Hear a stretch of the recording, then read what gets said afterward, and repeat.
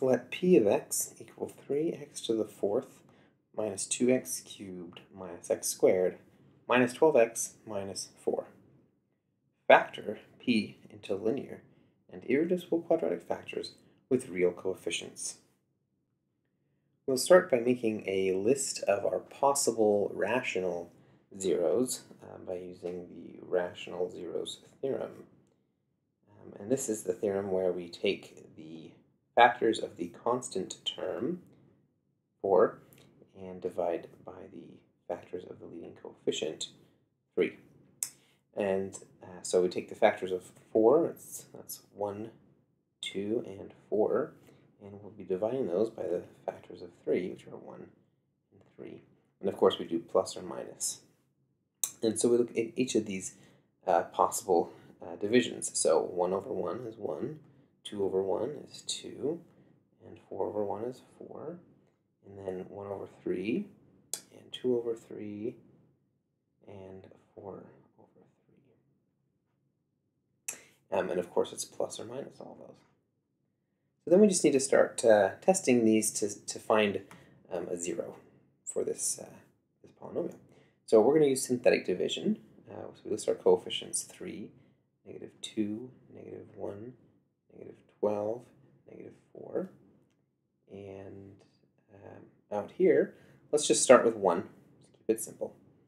So we have 1, and we go through and do our synthetic division.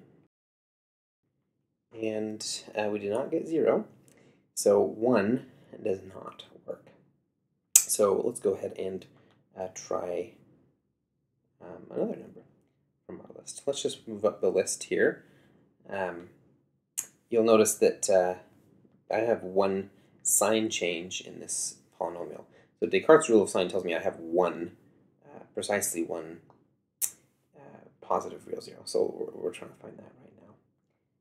So let's go ahead and move on to 2 and go through our synthetic division. And we get 0 here, which is awesome. That means that 2 is a 0, and that tells us that at this point we know that our polynomial factors is x minus 2 times, and then these are the coefficients of what's left over. So 3x cubed plus 4x squared plus 7x plus 2. Okay. And you'll notice that all of those are positive, so there are no more positive real zeros. So let's go ahead and start testing out some negative numbers. Let's try a negative 1.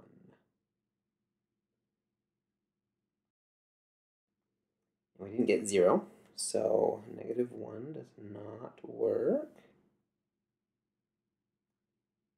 Let's go ahead and try. Let's jump to a fraction. Let's try one of those fractions. How about negative 1/3? Bring the 3 down. And that worked out for us. So now we can go one step further, and we've got here our x minus 2. Oops, x minus 2. And then the negative 1/3 means that we have an x plus 1/3. And then this thing here, this is 3x squared plus 3x plus 6.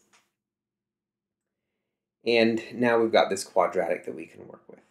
Notice that we've got a common factor of 3. So we're going to pull a common factor of 3 out of that, and I'm actually going to put it with this just to make it look nicer, because that's going to get rid of the fraction there.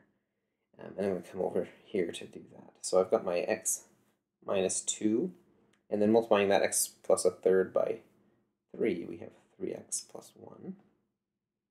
And then I've got, after pulling the 3 out, I have x squared plus x plus 2. And this quadratic here is actually irreducible. We can see that by checking b squared minus 4ac. So that's 1 squared minus 4 times 1 times 2. That's a negative 7, which is, well, that's negative. And if you get that quantity to be negative, that means you've got an irreducible quadratic. So this is an irreducible quadratic, and this is our factored form of p of x.